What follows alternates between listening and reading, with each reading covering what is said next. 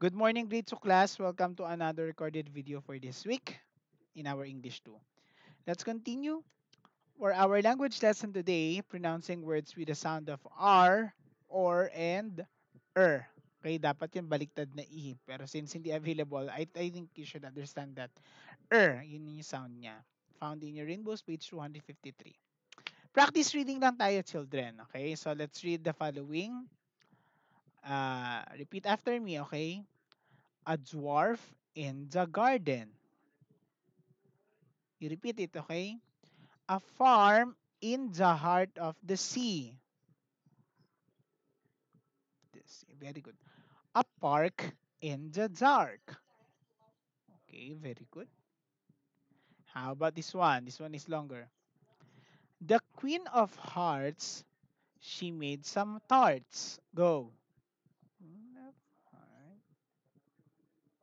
Let's continue. All on a summer day, the Knave of Hearts. Okay, very good. He stole the tarts and took them clean away. Okay, very good, son. It's good practice reading, children. So that's it for our language lesson for today. In our grammar lesson, we talked about the ing form of the verbs.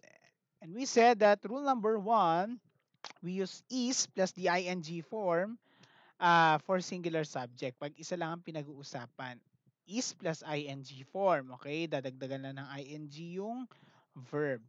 Rule number for example, John is playing basketball. John is singular, so is playing. From the word play, naging playing.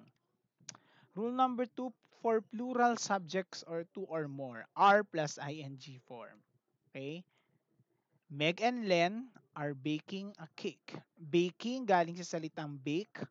Okay? So, pag plural, are plus ing form. Then lastly, for pronoun I, am plus ing form. Example, I am studying my lessons. Ayan. So, medyo madali-dali lang to. You just have to think kung ilan ang pinag-uusapan. Okay? For your activity today, I want you to answer page 148 of your boot. Okay? GE. Then submit it to me via Google Classroom. Okay? That would be all. Goodbye, grade 2.